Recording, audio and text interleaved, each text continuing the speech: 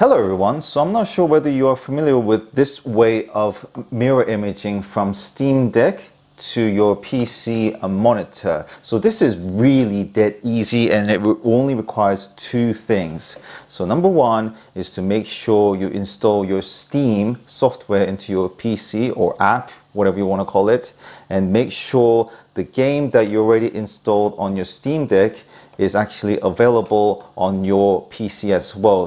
Okay, so this is all coming in. So now we're on the game itself on my PC.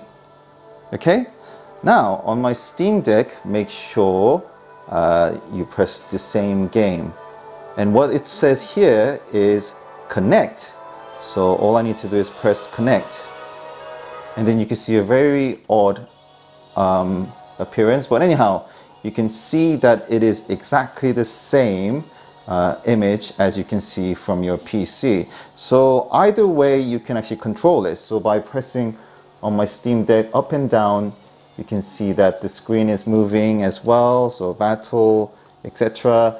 And on the other way is that you can control from your PC as well, and it will move same way as is shown on the Steam Deck as well. So you will notice when you actually mirror image from Steam Deck to your PC, the main sound source comes from your Steam Deck. The way how you can change the sound setting is by going into your sounds source on your PC on here. I don't know whether you can see that. Zoom right in.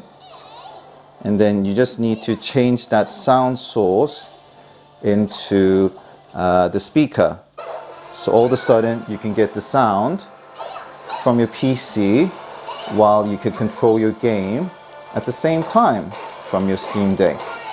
Brilliant. So there you have it, folks. So don't try to do all these crazy stuff. All you need to do is install the game on both on your PC and Steam Deck and you're all good to go. So happy streaming, everyone. Goodbye.